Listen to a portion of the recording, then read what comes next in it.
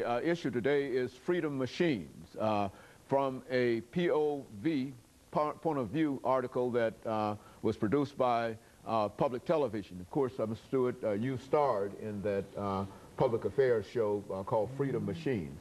And we'd like to talk about freedom machines from that perspective. Mr. Floyd, if you sort of take some time to give us some information about how that film came into being and some of the parts that you played, and to move from there to talk about these new machines and the technology involved in it. Thank you again, Dr. Haney.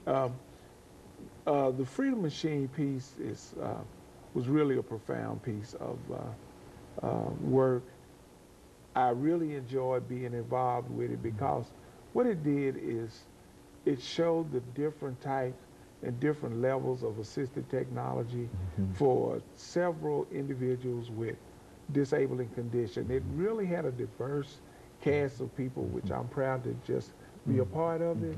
I'm not so sure I was the star in it, but I think the cause actually was the star. I think it caused people to really understand what it means to have assistive technology.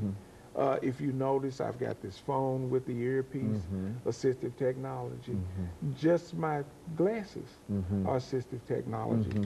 This little wooden stick with the rubber tip on the end, I use it in my mouth to dial the phone. Assistive technology. As low-tech as it is, it works for me. It enables me to communicate. And that's what the whole Freedom Machine piece was about. What different types of assistive technology are available for individuals like myself with mobility, sensory impairments, to enable us to be more independent. The less that I have to rely on someone else for enhances my independence and helps me to be able to go through my activities of daily living without somebody being with me, doing things with me every minute. In other words, I think you also mentioned, at least it came out of the film, that it was more cost effective really for the state to invest in this kind of technology that might assist people rather than to not invest. Speak to that. Yeah, it really is. In my mind, it's a taxpayer issue. I've talked with consumers and taxpayers quite a bit about this. And as I stated before, I had been in a nursing home for approximately 5.5 years. For those 5.5 years, taxpayers were footing the bill. More than $45,000 per year to keep me in a nursing home, when with just a little bit of assistive technology, less than it costs to keep me in a nursing home, I was able to move out, get a job, become a taxpayer as opposed to a tax consumer, and be a productive, more productive member of society. The problem now, though, in Tennessee are problems with TennCare, problems with the availability of resources to purchase assistive technology, and it has put up a major barrier for individuals with disabilities in Tennessee. I've been told that Tennessee is actually the worst state in the country to be in if you need assistive technology or personal care. And like I said, taxpayers should be incensed by this because it's throwing up a barrier that is causing taxpayers to spend money for something that could be funded a lot more cheaply. You see the problems with TennCare. The services that TennCare provides are being ratcheted down. And as much as I hate to say it, it's going to cost some people their lives, literally, because they can't access technology, they can't access the medicine. They're limited to doctor visits, 6 prescriptions a year, and that kind of thing. It's really a sad state of affairs for one of the great states in our nation. We'll have, what about the advocacies and people who support what you're doing? I mean, is there any real organization to assist you in bringing about an awareness of this lack of technology and this lack of compassion in a real sense? Yes, it is, and I have to blow my own horn here. The Center for Independent Living has been a major player in the advocacy movement to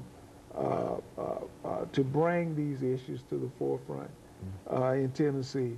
The Tennessee Disability Coalition has been a major statewide player in bringing these issues to the forefront.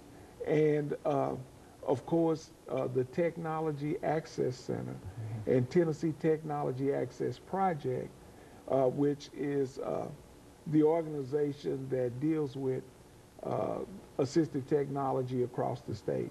And right here in Metro Center, the Technology Access Center, like I said before, is the place where you go to be evaluated, to view all different types of assistive technology. They actually have access to 60 to 80 different vendors that probably have 100,000 different products that can help a person to be more independent. But yet still, is it that they are not aware of the plight of disabled persons, or what? I mean, how do you see that? Well, I think it's a two-sided problem. One, 70% of all individuals with disabilities live at or below the poverty level. 50% of that 70% do not work at all. And I think the big problem is funding for that type of assistive technology. The majority of people with disabilities are unaware of organizations like the Technology Access Center. And then once again, I go back to the state and TennCare.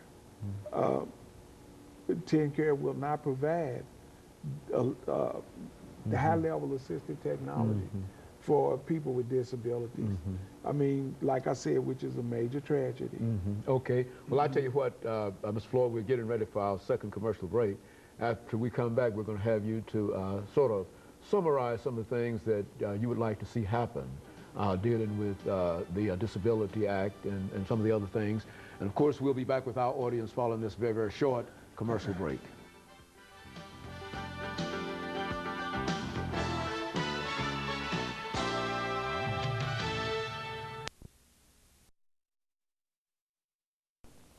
The topic